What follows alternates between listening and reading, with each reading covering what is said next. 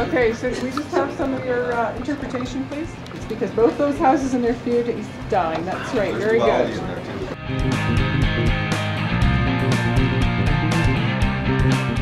So one of the cool things about DP Todd is that no matter where I am in the school, I can access my projects from any computer, even the teacher's computer, even though I worked on it in the lab.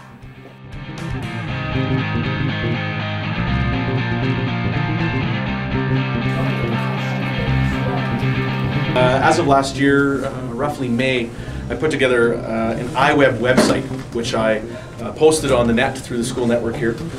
Contained on that website was specific for each of the grades podcasts. Those podcasts were audio files which I generated, which were downloadable audio files for the students. In many cases, the students would grab those and then download them, input them onto their MP3 players, and then use them to study for the final exam.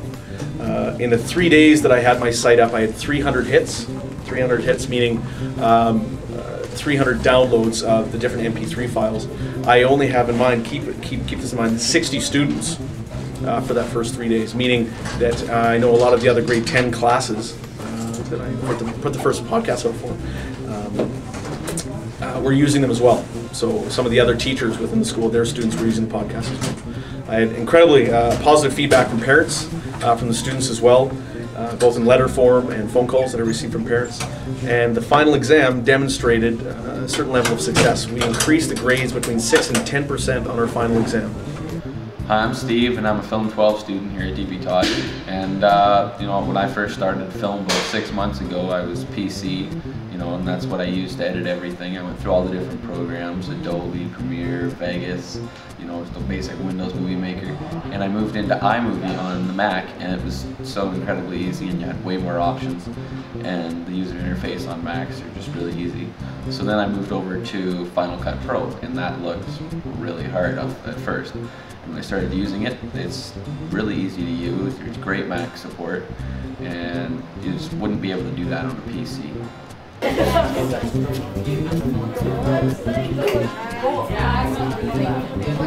have 30 grade 8s sometimes in my room, and it's very hard to get all of them or able to get them all around a sewing machine to learn things, and it's hard for them to see. So I thought of an idea that I could actually film myself doing things like threading a machine.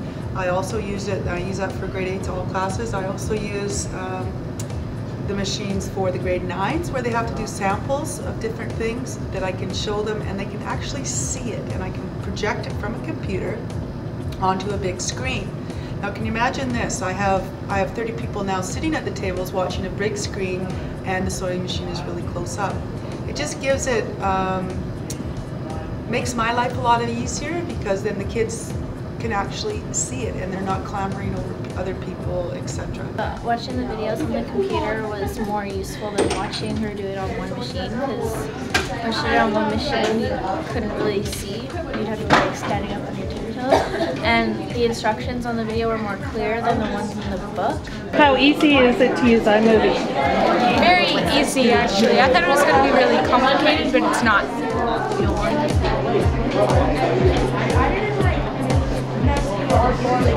Yeah, at the present time we're using Tosh for our grade 8s. Tosh is fairly simple to use, easy to show to the kids, and was easy for myself to learn as well.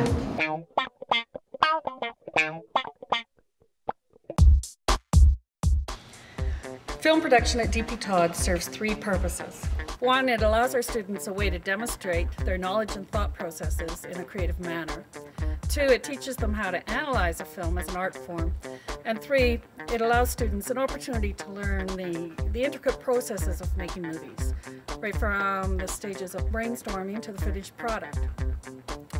Using the technology of the camera, sound equipment, and computer software, our students are able to produce 3-dimensional animation, PSAs, music videos, movie trailers, and short documentaries.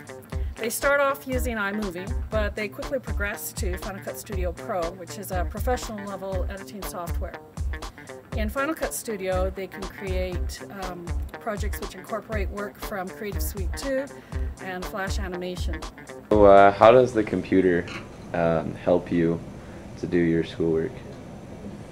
I can do all of my notes and questions on the computer, and it also talks for me. What do you think it would be like without the computer?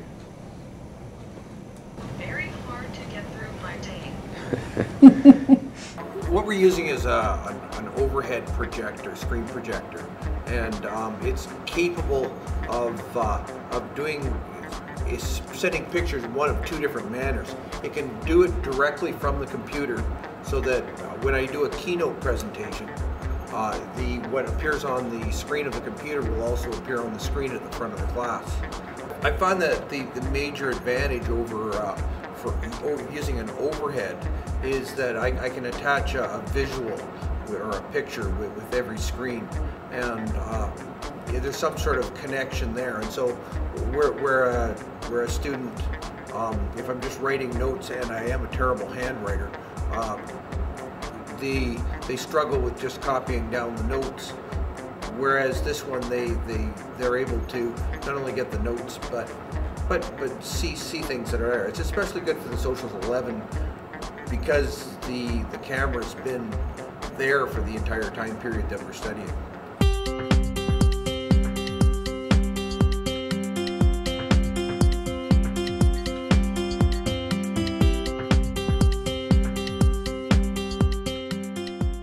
So one of the fun things about teaching art in the computer classroom that is so different from teaching art in the regular classroom is that while it takes a long time initially for everybody to learn everything on the program, once they do, things can be changed so much more quickly than in the art classroom. Like we can go from changing the composition just by cropping it real quick, just like that, where somebody in the art room wouldn't want to start over and get a new piece of paper and redo everything with a different composition because it already took them like 3 classes to get to that level, whereas here it'll just take them like as long as it takes to click a mouse to change something. So that's kind of a really fun thing about working in here. GarageBand is a program that allows you to easily make music for whatever you might need. It's also easy to learn, it only takes a few minutes, and you can create great sounding music. Software includes GarageBand for podcasts, iMovie for video editing, iPhoto for sorting out media and camera content, iTunes for audio presentation and podcast playback, Keynote for presentations, VLC, Dreamweaver, EasyGrade, all kinds of things. I really think that the identity of the learner is the curriculum, and that these are tools powerfully designed to connect content with students.